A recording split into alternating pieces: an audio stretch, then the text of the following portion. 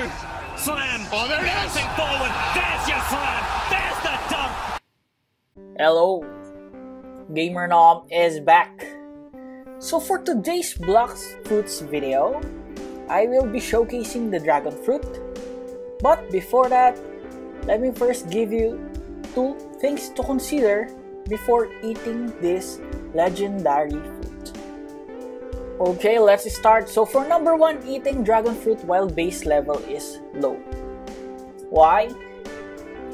Because if your base level is high, like 1400, something like that, then you can level up the mastery fast.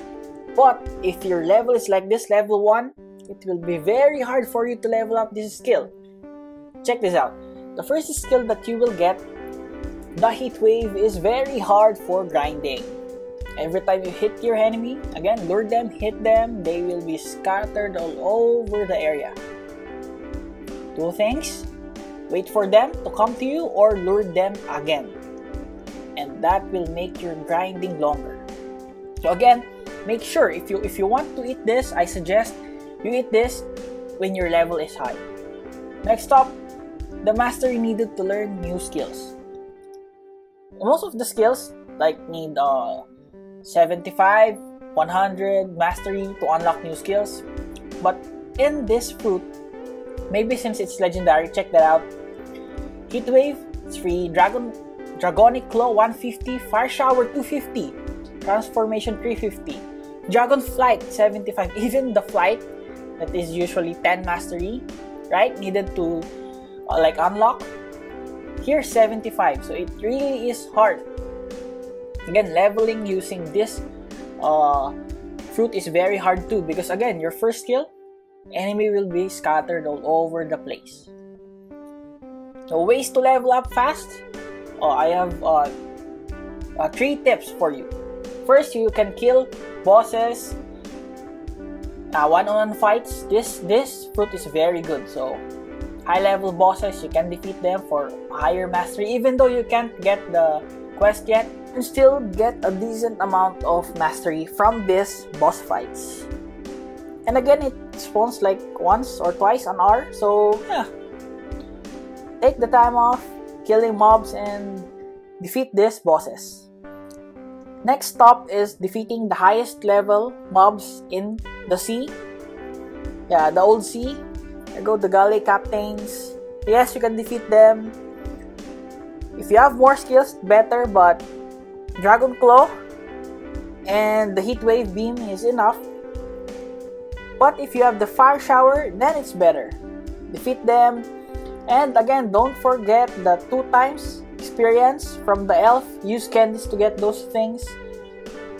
That will be very helpful for you. Next up is this. Ask a friend. If he has the chop fruit, then this will be perfect for the both of you. You can defeat those mobs easily. But again, let him damage it and you will deal the final blow. There you go. See that? 2 mobs in like 10 seconds. That will be fast. And 40,000 EXP, maybe 20,000 to your mastery. That's it. Let's go. Let us showcase this. First up, the Heat Wave again. Damage is good. For boss fights, this fruit is good. But for grinding, you need to be patient, okay? Damage is good. Range is good. Overall, it depends on the situation. Boss fights, again, good. Grinding, maybe so-so. Maybe I'm in the middle. I'm torn. Okay?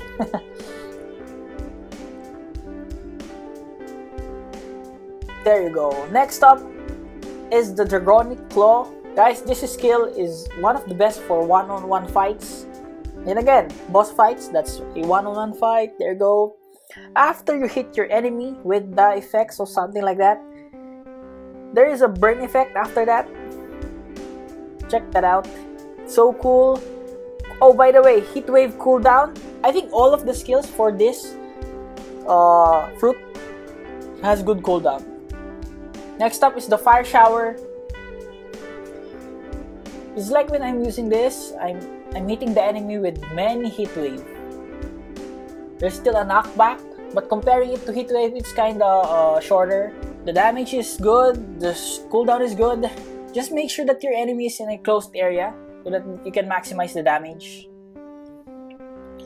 And last, this is not the last skill, but yeah, one of the last skills, Transformation, Mastery 350. Again, you cannot use this skill if your Fury meter is not full. Make sure to take note of that before planning on using the skill. And after that, there you go, it's so cool. Same as the first 3 skills, but all the skills will come out from the dragon's mouth, and Dragon Claw will be AoE. Has an area of effect. Check that out. All of them were damaged by the burn. And last one, Fire Shower, is like you're gonna destroy the whole village. Check that out. I think there's an increase in damage too. So last up is the Dragon Flight. You need 75 Mastery to unlock this. Oh, and if you are familiar with these rings, you can see this in the Skypiea Island. You can change the color of your dragon. As you can see, the wing is already blue, now red. So the higher the mastery, the more choices. So I think that would be it. Again, 2 things to consider: your base level.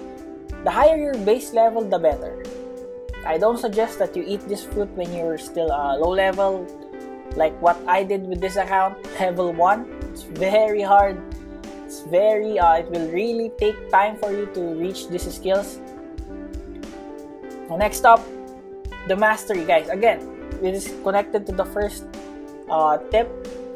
Guys, the mastery, you need high mastery to unlock skills. Again, this will make it harder for you to grind. Okay, again, so that would be it. Overall, I think this fruit is good as long as you can level it up. If you have like candies, friends to help you, and Game Pass, the 2 times mastery, then everything will be good. So I hope that you learned something from this video. I will be posting more Blox Fruits video. So again, to all the viewers, subscribers, I appreciate you all. This is Gamer Nom. See you on my next video. Gamer Nom out.